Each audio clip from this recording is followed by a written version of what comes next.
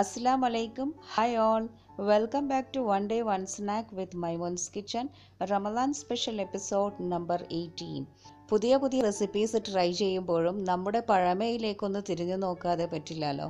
അപ്പം ഞാൻ ഇന്ന് എൻ്റെ വീഡിയോയിൽ കൊണ്ടുവന്നിരിക്കുന്നത് നമ്മുടെ തലശ്ശേരിക്കാരുടെ ഏറ്റവും പ്രിയപ്പെട്ട 3 റെസിപ്പീസാണ്. പെട്ടിപ്പത്തിൽ, ഇറച്ചിപ്പത്തിൽ, മധുരക്കോയട.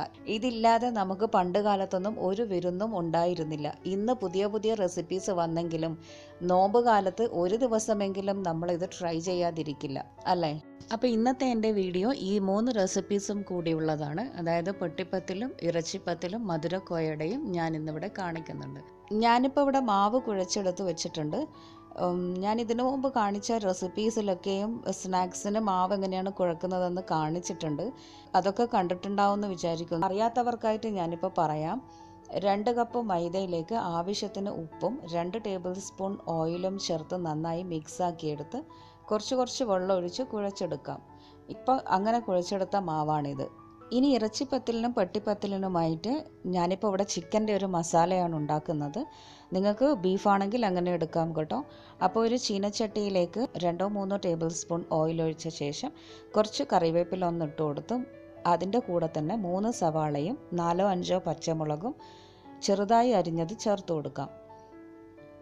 പച്ചമുളക് ഓരോരുത്തരുടെയും എരിവിനനുസരിച്ച് വേണം എടുക്കാൻ. അപ്പം ഞാനിപ്പോൾ 4-5 എടുത്തിട്ടുണ്ട്. ഇനി ഇത് നന്നായി ഒന്ന് വഴറ്റി കൊടുക്കണം. വെരി ലോ ഫ്ലെയിമിൽ വെച്ച് വേണം ഇത് വഴറ്റിയെടുക്കാൻ. സവാള ചെറുതായൊന്ന് മൂത്ത് സോഫ്റ്റായി വരുന്ന സമയം നമുക്കിതിലേക്ക് ആവശ്യത്തിനുള്ള ഉപ്പ് ചേർത്ത് കൊടുക്കാം. ഇടയ്ക്കിടയ്ക്ക് ഇതിങ്ങനെ നമുക്ക് ഇളക്കി കൊടുക്കാം. ഇനി ഇതിലേക്ക് 1/4 ടീസ്പൂൺ മഞ്ഞൾപ്പൊടിയും 1/4 ടീസ്പൂൺ മുളക് പൊടിയും ചേർത്ത് കൊടുക്കാം. ഇനി നന്നായി ഒന്ന് മിക്സ് ആക്കി എടുക്കണം. ഇതിലേക്ക് ഇഞ്ചി വെളുത്തുള്ളി പേസ്റ്റ് ചേർക്കണമെങ്കിൽ ഇപ്പോൾ ചേർത്ത് കൊടുക്കാം. ഞാൻ പൊതുവെ ചിക്കൻ മസാലയിൽ ഇങ്ങനെ ചേർക്കാറില്ല കേട്ടോ. ഇനി ഇതിലേക്ക് 1 കപ്പ് വേവിച്ചെടുത്ത ചിക്കൻ ഷ്രെഡ് ചെയ്തിട്ട് കൊടുക്കാം. ഞാൻ നേരത്തെ ഉപ്പും മുളകും മഞ്ഞളും ഇട്ട് വേവിച്ച ചിക്കനാണ്. അപ്പോൾ അത് വേവിച്ചതിന് ശേഷം കൈകൊണ്ട് ചെറുതായി പീസാക്കി എടുത്തതാണ്. എല്ലാം നന്നായി മിക്സായി വന്നാൽ ഇതിലേക്ക് കുറച്ച് കറിവേപ്പില ഇട്ട് കൊടുക്കാം. ഇനി ഇതിലേക്ക് കുറച്ച് മല്ലിയില, പുതിനയില എന്നിവയും കൂടെ ഇട്ട് കൊടുത്ത് നമുക്ക് തീ ഓഫ് ചെയ്യാം. ഇപ്പം മസാല ഇവിടെ റെഡി ആയിട്ടുണ്ട്. ഞാനിപ്പോൾ ഇവിടെ ചിക്കൻ കൊണ്ടാണ് ഇങ്ങനെ ഒരു മസാല ഉണ്ടാക്കിയത്.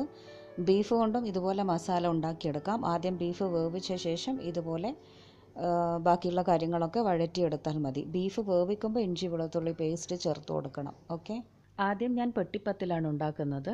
പെട്ടിപ്പത്തിൽ എന്ന് പറയുമ്പോൾ 2 ചപ്പാത്തി മാവ് പരത്തിയെടുത്ത് ഒന്നിന് മുകളിൽ മസാലയും മുട്ടയുടെ പകുതിയും വെച്ച് വേറൊന്നുകൊണ്ട് കവർ ചെയ്ത് സ്ക്വയറായി കട്ട് ചെയ്തെടുക്കുന്നതാണ് പെട്ടിപ്പത്തിൽ എന്ന് പറയുന്നത്. അപ്പോൾ അതിനായിട്ട് ഞാനിപ്പോൾ 2 മുട്ട ഇതുപോലെ ബോയിൽ ചെയ്തെടുത്തിട്ട് 2ആയി കട്ട് ചെയ്തെടുത്തിട്ടുണ്ട്. മുട്ട നല്ല ഹാർഡ് ബോയിലായിട്ട് കിട്ടണം.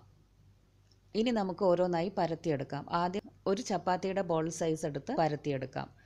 റൗണ്ട് ഷേപ്പിൽ പരത്തിയെടുക്കണം. ചപ്പാത്തി ഒരുപാട് തിന്നായി പോകരുത്. അപ്പോൾ എണ്ണയിലിട്ട് കഴിഞ്ഞാൽ മസാലയും എല്ലാം കൂടെ ആകുമ്പോൾ ഇത് പൊട്ടിപ്പോകാൻ ചാൻസ് ഉണ്ട്. ഇതുപോലെ ഒന്ന് പരത്തിയെടുത്ത് മാറ്റി വെക്കാം. ഇനി വേറൊന്നുകൂടെ ഇതുപോലെ റൗണ്ടായി പരത്തിയെടുക്കണം. 2 ഇതുപോലെ പരത്തിയതിന് ശേഷം ഒന്നിലേക്ക് സെൻട്രലായിട്ട് ചിക്കൻ മസാല വെച്ച് കൊടുക്കാം. 2 ടേബിൾ സ്പൂൺ മതിയാവും. നന്നായി ഒന്ന് സ്പ്രെഡ് ചെയ്ത ശേഷം ഇതിലേക്ക് മുട്ടയുടെ പകുതിയും വെച്ച് അടുത്ത ചപ്പാത്തി കൊണ്ട് നമുക്കിത് കവർ ചെയ്തെടുക്കാം. കവർ ചെയ്താൽ എല്ലാ സൈഡും നന്നായി ഒന്ന് അമർത്തി കൊടുക്കണം. ഇല്ലെങ്കിൽ ഇതിലേക്ക് എണ്ണ കയറിപ്പോവും. നന്നായി അമർത്തി കൊടുത്ത ശേഷം ഇനിയൊരു പിസ്സ കട്ടറോ അല്ലെങ്കിൽ കത്തിയോ കൊണ്ട് 4 ഭാഗവും സ്ക്വയറായി കട്ട് ചെയ്തെടുക്കണം. ഒരു ബോക്സ് ഷേപ്പിൽ കട്ട് ചെയ്തെടുക്കണം. ഇതുപോലെ ഇനിയെല്ലാം നമുക്ക് ഉണ്ടാക്കിയെടുക്കാം. ഞാനിപ്പോൾ ഇവിടെ 4 പെട്ടിപ്പത്തിൽ ഉണ്ടാക്കിയെടുത്തിട്ടുണ്ട്. 2 മുട്ട കൊണ്ട് 4 പെട്ടിപ്പത്തിലാണ് ഉണ്ടാക്കിയെടുക്കാൻ. ഇപ്പോഴത്തെ കാലത്താണ് നമ്മൾ ഈ പിസ്സ കട്ടറോ അല്ലെ കത്തിയോ ഒക്കെ കൊണ്ട് കട്ട് ചെയ്യുന്നത്. പണ്ട് കാലത്തൊക്കെ ഇതിൻ്റെ സൈഡ് പിരിവെച്ച് കൊടുക്കാറാണ് പതിവ്. അപ്പം ഞാൻ നിങ്ങൾക്കായി ഒന്നത് കാണിക്കാം.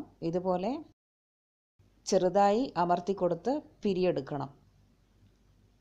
ഒരുവിധ ആൾക്കാർക്ക് അറിയായിരിക്കും. അറിയാത്തവർക്ക് വേണ്ടിയാണ് ഞാനിപ്പോൾ ഇത് കാണിക്കുന്നത്.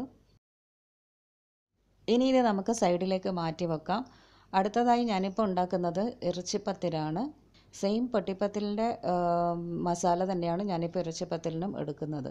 ഇതുപോലെ ഒരു ചപ്പാത്തി വലിപ്പത്തിലുള്ള ബോൾ റൗണ്ടായി പരത്തിയെടുക്കാം. അതിലേക്ക് 2 അറ്റത്ത് ഇതുപോലെ മസാല വെച്ച് കൊടുക്കണം. ഇനി ഉള്ളിലേക്ക് കവർ ചെയ്ത് കൊടുത്ത് നടുഭാഗം നന്നായി പ്രസ് ചെയ്യാം. അതുപോലെ തന്നെ എല്ലാ സൈഡും പ്രസ് ചെയ്ത് കൊടുക്കണം.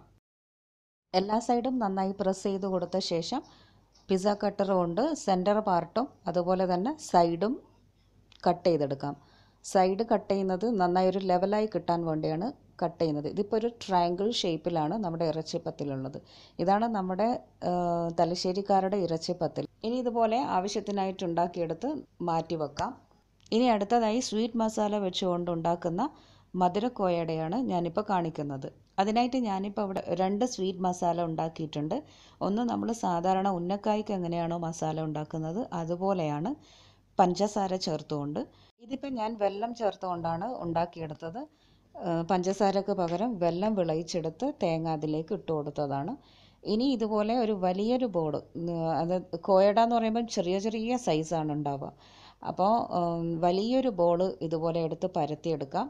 ചെറിയൊരു റൗണ്ട് ഷേപ്പിലുള്ള ഒരു കട്ടർ യൂസ് ചെയ്ത് കട്ട് ചെയ്തെടുക്കാം. ഇതുപോലെ ഇതിൻ്റെ എക്സ്ട്രാ പാർട്ട് എടുത്ത് മാറ്റിയേക്കാം. ഇനി ഓരോ റൗണ്ടും ഇതുപോലെ എടുത്ത് കുറച്ച് മസാല ചെയ്ത് കൊടുത്ത് സൈഡൊക്കെ നന്നായി ഒന്ന് പ്രസ് ചെയ്ത് കൊടുക്കണം. പ്രസ് ചെയ്യാൻ പറ്റിയില്ലെങ്കിൽ കുറച്ച് വെള്ളം ഒന്ന് തടവിയതിന് ശേഷം പ്രസ് ചെയ്ത് കൊടുത്താൽ മതി.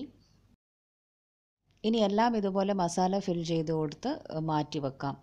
2 സ്വീറ്റ് മസാലയുടെയും റെസിപ്പി ഞാൻ ഡിസ്ക്രിപ്ഷൻ ബോക്സിൽ ആഡ് ചെയ്യുന്നുണ്ട്. എല്ലാവരും അത് നോക്കണം.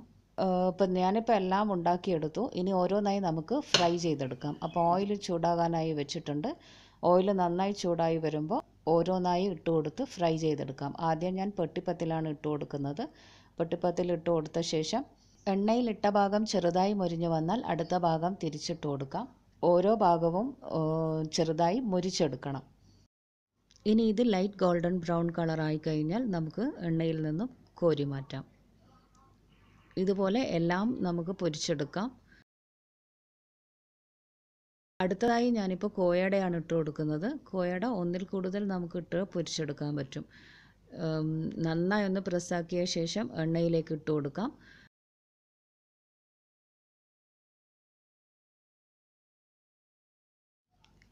ഇടയ്ക്കിടയ്ക്ക് ഇതുപോലെ അരിപ്പ കയ്യിലുകൊണ്ടൊന്ന് ഇളക്കി കൊടുത്ത് എല്ലാ ഭാഗവും മൊരിച്ചെടുത്ത ശേഷം നമുക്ക് എണ്ണയിൽ നിന്നും കോരി മാറ്റാം.